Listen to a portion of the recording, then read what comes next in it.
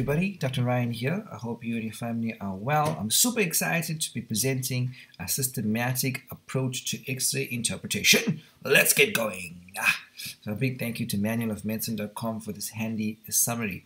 So first up, guys, when approaching an X-ray, we have to ascertain whether the technical quality of the X-ray is up to scratch. All right, to this end, we speak to a couple of points. So first up, make sure it's the right patient and know the date of when this X-ray was taken. Then you want to ascertain the imaging technique. Is this a PA film or an AP film? So is it posterior anterior, which is by convention how we do normal X-rays, or is it anterior posterior, which speaks to the X-ray being done at via bedside unit? So in a PA film, the clavicles are usually more V-shaped, but in the AP film, the clavicles are usually more horizontal. And only assess the heart size on a PA view, because an AP projection artificially magnifies the heart. So it may seem like the cardiac-thoracic ratio is larger than normal, when actually that is not the case on an AP view. Then we need to assess whether the X-ray is rotated. To do this, you look at the medial ends of the clavicles, and those should be equidistant from the spinous processes. If not, you can be sure that there is rotation. Is the X-ray adequately inspired? So you want to count the number of ribs. Normally there should be at least 8 to 10 posterior ribs per hemithorax. All right. Is there adequate exposure? And to this end, you need to look just beyond the cardiac silhouette, and you should see some detail of the intervertebral discs. And if you can't see that, it's probably underexposed. All right. Okay. Now, in assessing the actual characteristics of the film, there's many ways to do it. You can go from inside out or from outside in, but the key thing is that you got to be systematic so you don't miss things. So in the frontal plane, look at the symmetry, right? Are findings similar on both the left and right sides? You can look at the bones while counting the ribs and look for fractures, lesions, which speaks to lucencies or densities in the bone, or rib notching, which are small grooves along the edges of the ribs, which suggest a coarctation of the aorta. In terms of the pleural structures, you want to assess for any pleural lines which suggest pneumothorax, masses, thickening, or calcification. Now, the money is often in the lung fields.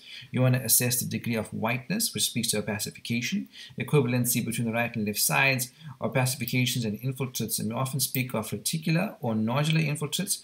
Reticular are basically straight, kind of wispy infiltrates versus nodular, which are more rounded opacities.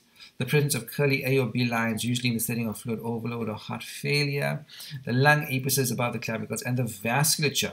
Regarding vasculature, we want to know the size, the position, and whether vascular markings run to the lung periphery or not. Now, if indeed you do see infiltrates, everybody, you want to note the pattern. Are they lobar, cloud-like densities with air bronchograms, which usually suggest pneumonia, right? Or are they net-like and reticular, which suggests interstitial lung disease? Upper lobe predominance speaks to inhalation, lung injury. Lower lobe predominance suggests aspiration, asbestosis, sarcoidosis. All right, then in terms of the trachea, you want to find that air column and check for tracheal deviation. If there is tracheal deviation, often the case is tension pneumothorax or pleural diffusion. If the patient is intubated, the endotracheal tube tip should ideally be 4 centimeters above the carina. Then the hilum, as we know, contains the pulmonary arteries and veins, the mainstem bronchi, and the lymph nodes. And if the hilum is enlarged, that if the hilar contour is straight or convex instead of concave, you can be sure there's some degree of hilar enlargement. All right. 95% of the time, if you have unilateral hilar enlargement, there probably is an underlying malignancy. Then looking at the heart, look at the normal cardiac-thoracic ratio, which is normally less than 0.5 of the entire in dimension of the thorax, right? If it's more than 0.5, then you can be sure there's some degree of cardiomegaly on a PA film. Note the shape and location within the mediastinum, and look at the cardiac shadows right and left. So the right cardiac shadow, this is basically the right atrium, and the left cardiac shadow, top to bottom, is first up the aortic arch, then the left pulmonary artery, and then the left ventricle. All right. You want to assess the contour, the shape, the size, and location. White blurring of any cardiac body suggests air-space disease of the upper or middle lung lobes. Look at your cardiophrenic angle. If it's blunted, that speaks to a tumor mass like lymphoma or other mediastinal tumors. pericardial fat, pericardial cysts, cardiophrenic space varices, and diaphragmatic hernia. In terms of your hemidiaphragms, you know that if there's flattening of the hemidiaphragms, that's usually in the context of COPD or asthma exacerbation or foreign body or some degree of obstructive lung disease. If there's air under the right hemidiaphragm, that speaks to a perforated viscous, but air under the left hemidiaphragm is normal because that's the cardiac, rather the gastric bubble. Okay, if there's blurring of the edge of the diaphragm, that speaks to low lobe airspace disease. And look at the height of the hemidiaphragm. Normally right is more than left because of the underlying liver. And if one side is abnormally higher, that speaks to volume loss in the way of atelectasis. Okay, looking at the lateral X-ray, all right, you want to ascertain the retrosternal cardiac space and should be clear. If it's not clear, you're thinking about thymoma, terrible lymphoma, teratoma, and thyroid tumor, the infamous T's. In terms of the mediastinum, you want to note the posterior paratracheal tissue line between the anterior trachea and the posterior esophagus. If it's less than 3 millimeters, you can rule out lymphadenopathy. Looking at the hilum, you want to look for changes like enlargement, shifts, and asymmetries in pulmonary vessels, mainstem bronchi and lymph nodes, and extra opacification around the pulmonary vessels and bronchi, which speaks to higher lymphadenopathy. In terms of the actual spinal column, you want to assess the vertebral bodies for density and abnormal shape or compressions. Assess that intervertebral disc space, if not well defined, may indicate discitis. Assess your neural foramina, which are holes essentially between the vertebral processes. If enlarged, it's likely a tumor or a cyst sitting in there. If narrowed, likely bony enlargement impinging on the spinal nerves. There should be a clear space posterior to the heart, everybody. If it's opacified, it could speak to consolidation, atelectasis, enlarged vessels, masses, or hiatus hernias. The diaphragm, as we know, as indicated here, is flat if the height above the AP costophrenic angle line is less than 2.7 centimeters. A flattened hemidiaphragm, like we said, speaks to hyperinflation. Then look at your costophrenic angle. Small pleural effusions are best picked up with a lateral projection, most commonly due to congestive heart failure.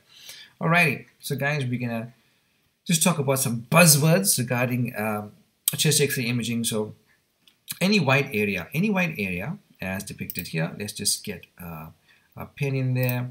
Any white area here speaks to an opacification, and if it's dense and homogeneous, that's most likely is a consolidation or could be a mass. But if you have air bronchograms, like we have a beautiful air bronchogram here, which is kind of black area going through the consolidation, that speaks to a lobar pneumonia. If you have hyperlucent lung fields with flattened hemidiaphragms like here, that speaks to some degree of obstructive airway disease, usually in the setting of COPD or asthma. This is a classic picture for heart failure. All right, when the heart is more than 50% of the AP diameter, like we said, cephalization speaking to upper zone diversion of those pulmonary vessels, curly B lines, which speaks to interstitial edema, right, or lymphatic congestion. This is classic setting of left ventricular failure. All right, here is a cavity containing an airflow level, and that's a lung abscess, everybody. So often these patients will have clubbing and halitosis and all the rest that comes with suppurative lung diseases. Here we have upper lobe cavitation and consolidation with or without hiatus. This is the classic picture of pulmonary TB. Alrighty, so I suggest that if you want to assess yourself on these X-rays, you pause the video when we introduce a new film and give yourself a chance to interpret what you see. Alrighty, and it's always good, guys, to be systematic and to go through the different characteristics of chest X-ray assessment when approaching each individual film. But for the sake of time, I think we're just going to head into where the money is on each of these X-rays. Alrighty, are you ready? Are you steady? Fasten your seatbelt, man. Here we go. So what we see here is a dense homogeneous opacity, in the left lower zone with a curvy linear upper border. Alrighty. Look at this, curvy linear upper border. It's called a meniscus sign. We can't really see that left costophrenic angle, right? So there's obliteration of the left costophrenic angle. The trachea and the heart and the mediastinum are shifted to the right, as we can see here. The trachea is sitting more on the right-hand side. So this, my friends, is the left side of pleural effusion. All right, and 4 common causes in our current clinical setting here in sub-Saharan Africa. You must think about pulmonary TB, parapneumonic effusion, bronchial carcinoma, and pulmonary infarct. So we're going to tap that pleural fluid and send it off for a variety of tests, that we use criteria called lyse criteria to ascertain whether it's an exudate or a transudate. So exudative pleural effusions means that you simply compare the protein in the fluid to the protein in the serum, and if that ratio is above 0.5, it's most likely an exudate, right? And you're also going to look at the LDH, and if the LDH in the pleural fluid compared to the serum is above 0.6, that's also an exudate. And if the LDH in the pleural fluid is above 2/3 of the upper limit of normal of the serum LDH, that's an exudate. So common causes of exudate in our setting, you must think about infection. So it could be parapneumonic, it could be TB. You must think of a malignant process. It could also be autoimmune. Pulmonary infarct can go either way, right? But classic causes of transudative pleural effusion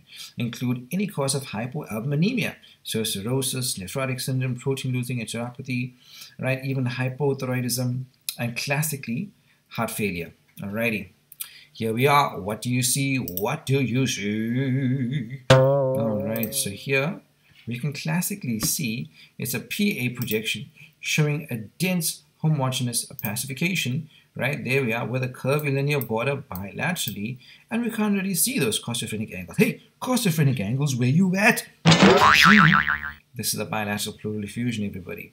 And causes for bilateral pleural effusion include cirrhosis of the liver, nephrotic syndrome, both of which are going to cause some degree of hypoalbuminemia, congestive heart failure, bilateral extensive TB, and collagen disease. And then we have systemic lupus erythematosus and rheumatoid arthritis. Alrighty.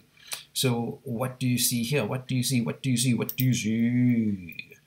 So here we can see X-ray PA view showing opacity here with an irregular margin occupying the right upper and part of the middle zone. So this most likely is a bronchial cancer, but essentially you can even describe it as a dense homogeneous opacification. It could be a consolidation, it could be a bronchial cancer, and as we see, two differentials being TB and consolidation.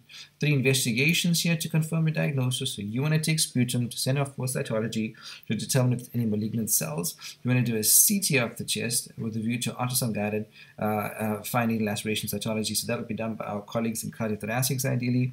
They will also probably want to do a bronch and biopsy the lesion, and if there's any palpable peripheral lymph nodes, it's a good idea to biopsy or to do a FNAC and then a biopsy. All right. Okay, what do we see here? Okay, so there's an opacity here, right, in the left upper and part of the left middle zone, right, with an irregular margin. Irregular margin. We also note that what's happening in the diaphragm, guys? Normally we said that the right hemidiaphragm is higher than the left because of the underlying liver, but hello, here the left hemidiaphragm is higher than the right. That speaks to something going wrong, probably with the phrenic nerve. So putting these two together, it's probably a bronchial carcinoma with the left phrenic nerve palsy.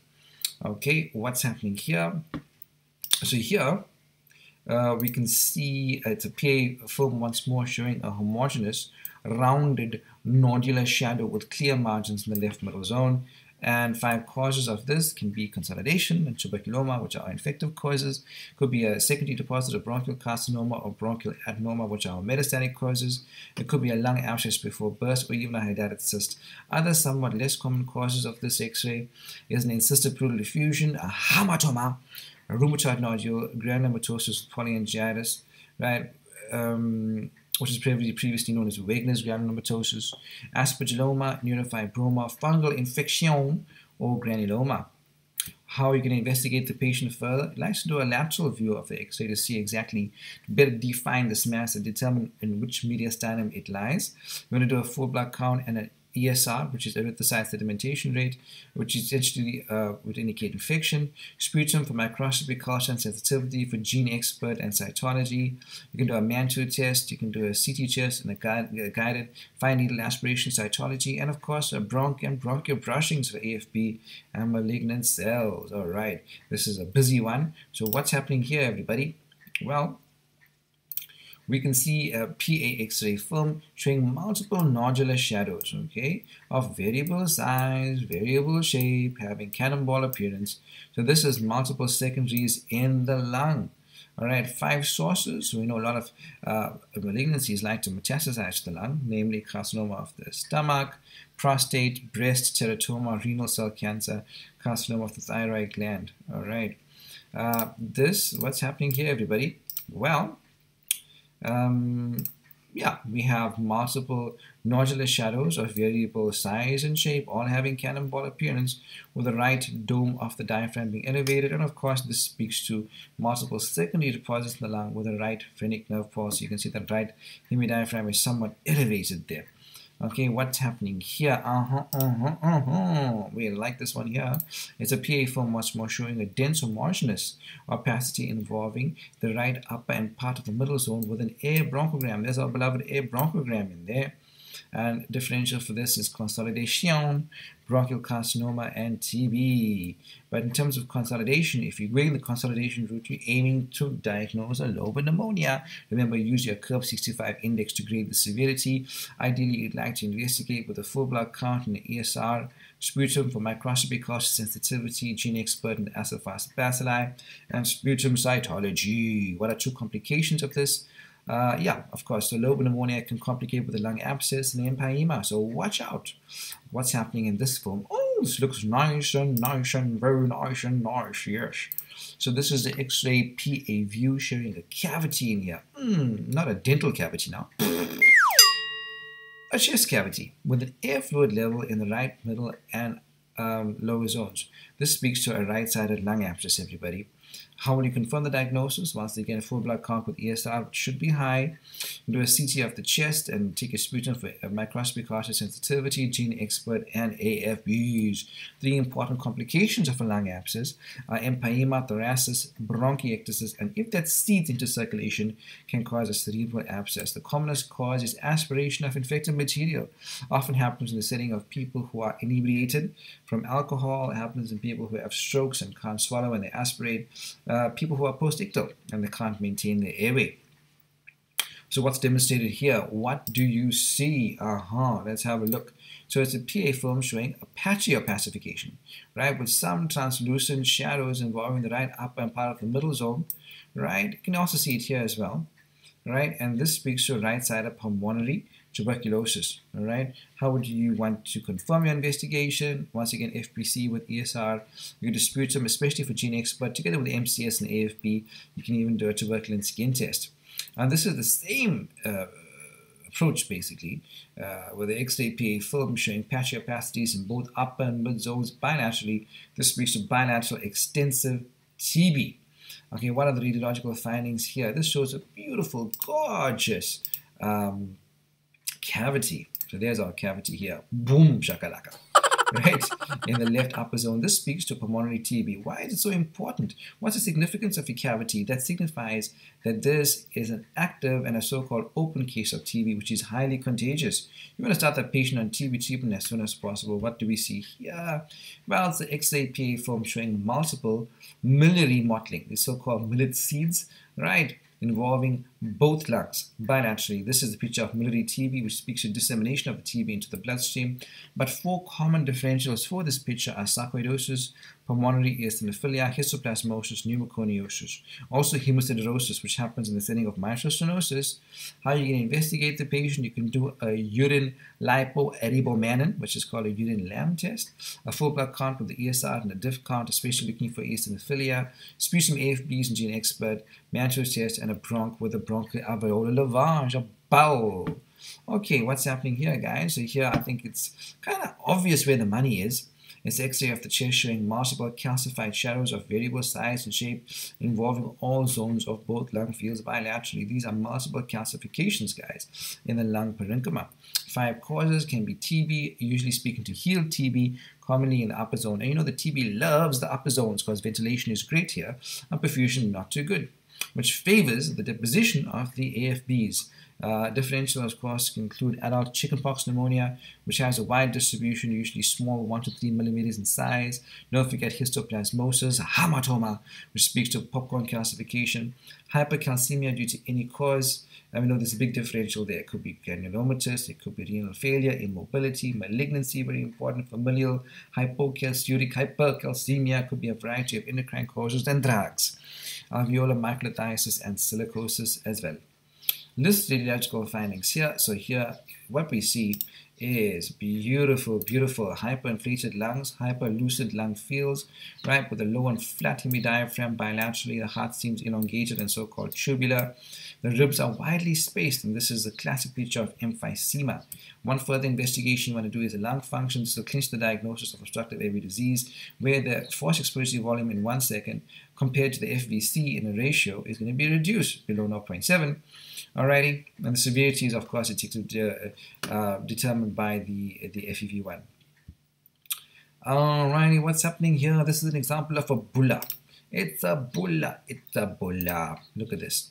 It's a big translucent area in the right upper zone with no lung marking and blood vessels bound by a thin hairline shadow. It's a right-sided giant bulla, and the possibilities is it could be an apical pneumothorax. These are other possibilities with a collapsed lung margin, or it just could be a big old cavity. 3 complications of a bulla: it can rupture, causing a pneumothorax. It can be secondarily infected, and of course, it can have a fungus ball inside called an aspergilloma. Okay, what's happening here, guys? So here we can see some beautiful foreign body sitting in the chest cavity. Oh dear! You can see a chest tube here, which is an intercostal chest drain. Another chest tube here. The right lung field is increasingly translucent. All right, and this is the right side of pneumothorax with subcutaneous emphysema. Look at the soft tissues. There's air in that soft tissue, speaking to subcutaneous emphysema bilaterally. Probably the most common cause is traumatic with penetrating injury to the thorax or post-MVA.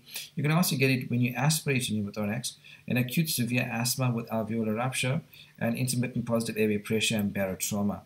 Okay, what's happening here, everybody? This is a beautiful example of this kind of pathology, right?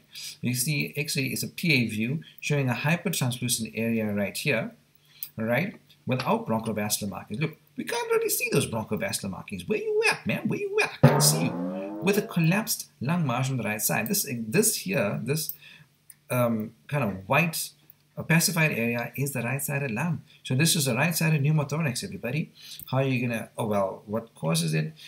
Medical causes a rupture of a subpleural emphysematous bulla, rupture of a subpleural tuberculous focus, or rupture of a subpleural bleb, especially in young adults. And how are you going to manage it? Well, if it's small and asymptomatic, complete rest and follow-up. If it's large, like in the example that we just depicted, you got to insert an intercostal chest drain and address the underlying etiology. What's happening here? Surprise, surprise. This looks like a pneumothorax like we've just seen, but beware. What is this? This is fluid. This is an air fluid level, okay? So there's a horizontal fluid level with obliteration of the right costophrenic and cardiophrenic angles. This, my friend, is our beloved right hydropneumothorax. Mentioned causes for this in our setting. It could be iatrogenic, especially during pleural fluid aspiration, which is a common cause.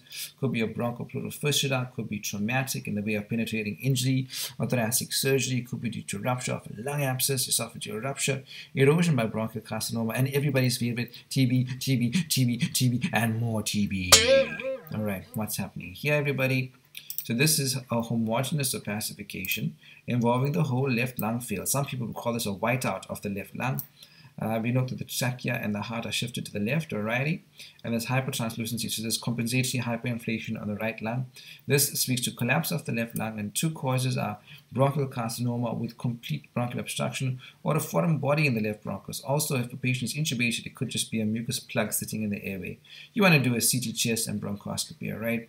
This is a gorgeous example of bilateral hilar lymphadenopathy, bilateral hilar lymphadenopathy. And this speaks to it being, in our setting, either sarcoidosis, lymphoma, or TB. Remember, we use a scattering classification to classify the different radiological stages of sarcoidosis. Or what's happening here, everybody? This is a nice example of bilateral ring shadows. Look at these multiple ring shadows, ring shadows. All right, involving the middle and lower zones of both lung fields, more so on the right, indeed. And this patient has clubbing, speaks to bilateral bronchiectasis. And here's the same pathology, but mainly on the right lower zone, ring shadows. That's right side of bronchiectasis. What are the causes of bronchiectasis? A handy mnemonic that I came across is called OK chaps. It could be O, which speaks to obstruction of the bronchus by a tumor or foreign body. It could be Cartagena syndrome, right, which keeps company with other issues like sinus issues, and the patients have infertility, cystic fibrosis as well, hypogammaglobulinemia for the HAs, allergic bronchopulmonary aspergillosis, P speaks to pneumonia, P for pertussis, don't forget TB, TBN, more TB, and S is Sjogren's and other connective tissue issues. Okay, chaps, that causes bronchiectasis. Okay, what's happening here? This is so-called right-sided whiteout. All right, homogeneous pacification involving the whole right hemithorax. Differentials, once we said, just like the previous case, massive consolidation, massive pleural effusion, complete collapse of the right lung. You can investigate with a CD chest, a bronchoscopy and biopsy, and a CT-guided fine needle aspiration cytology. What's happening here, everybody? We can see that we have widening of the superior mediastinum. What that, man? And differentials can be lymphoma, sarcoidosis, bronchial carcinoma, retrosternal goiter. Okay, what's happening here? I'm sure we can see this. There is air under the right hemidiaphragm. Air under the right hemidiaphragm, which is not normal. It speaks to perforation of gas containing a hollow viscus. Common causes are perforation of a chronic duodenal ulcer, perforation of the ileum, either secondary to TB, typhoid, or Crohn's. You want to phone your surgeon, man. Drip and suck, so nil pass, nasogastric tube insertion, and suction, give the patient IV fluid to replenish any losses. Broad-spectrum antibiotic, usually with flagyl, which is metronidazole, and call your surgeons for surgical repair. What's happening here? This is most interesting, no? So gastric bulb is sitting on the right. The heart is sitting on the right. Okay, so this is what we call sinus inversus. So here we can see the heart is looking to the right, but there's no gastric bubble there. So this is not sinus inversus. This is dextrocardia. What's happening here? Okay, so we've got an X-ray of the chest PA view, which is going to give us fullness of the pulmonary conus, number 1. Number 2, straightening of the left heart border. This is mitral stenosis. For other findings, maybe widening of the carina with horizontal left main bronchus because of that large left atrium. Double contour of the right heart border because that left atrium is just so big. Upper zone diversion, curly B lines. You even get pulmonary hemosiderosis. What's happening here? This is a boot-shaped heart. Looks like a boot-shaped heart. Oh dear. Boot-shaped configuration, which speaks to right ventricular enlargement, right? And oligemic lung fields. You put it all together, this could indicate tetralogy of Fallow.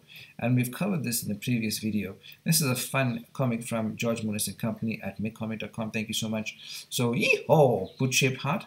And the 4 characteristic things in the VSD is pulmonic stenosis with the right side of ventricular hypertrophy, a ventricular septal defect, and an overriding aorta, which will cause the cyanosis, all right?